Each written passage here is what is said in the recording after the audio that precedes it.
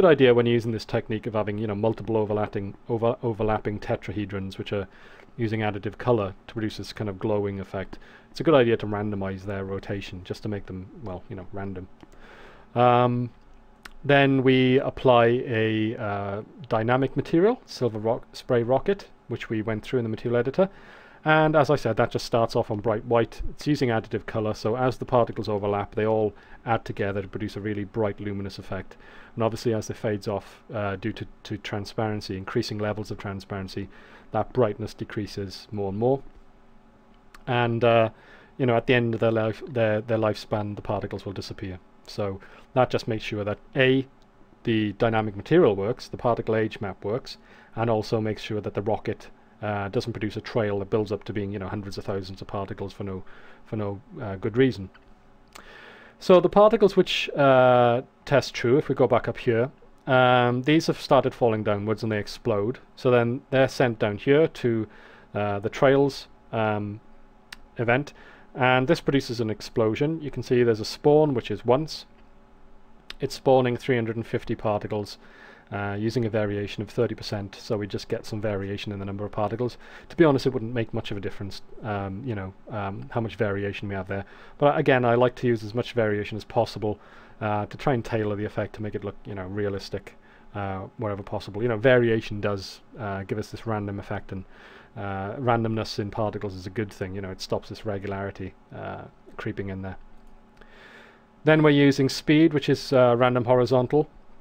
There was very little control I had over the speed of the particles. This is one of the problems that I was talking about for producing effects like heart shapes and logo shapes in the particles when they explode. If you wanted to produce the shape of a heart, you'd want probably the particles to be, you know, getting their speed from this heart shape. But, you know, without using scripting, you can't put a former up there from the particles to be, you know, birthed from. So therefore, you know, I've got a choice of random horizontal or random 3D, or I can't use icon arrow out because the icon's down on the ground. I can't use icon center out or any of the icon options because they're all based on the icon, and really, you know, you can't have the icon in one place and have the speed effect relative to it. You'd really have to have the icon at the position of each particle as it explodes, and you can't do that, as I said, without scripting. Inherit previous, that had some options which actually would have been quite interesting. With that, I could have actually had the particles explode, travel onwards in the direction that the rocket was traveling when it actually exploded, which, don't forget, would generally be downwards. And then you could use a lot of randomness variation in the divergence value, and actually have the particles diverge out quite a lot from that direction, that vector. In the end, I didn't actually try that effect because it kind of looks stupid, because you had your particles being fired downwards towards the ground generally, and that looked pretty silly, as I said. And then you have gravity, you know, pulling your particles downward. That's pretty obvious. We've got wind large and wind small. Just gives a sort of randomness to our particles as they fall downwards. These, you know, these are the particles in the big bloom of particles which explode outwards when the rocket goes up.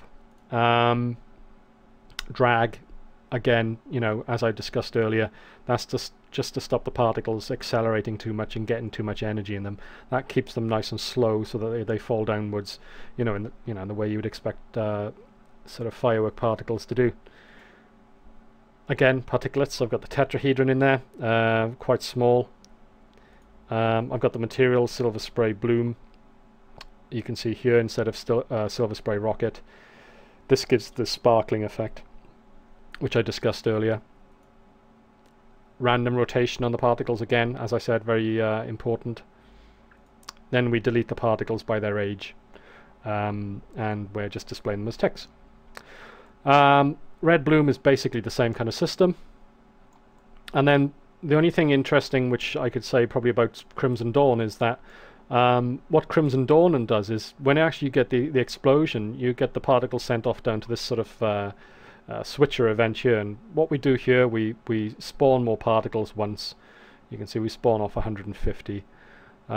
We split off 66% of them over here. This goes over to this event here. And that leaves us with 33%, and the 33% then comes down here. 50% of that 33% is sent in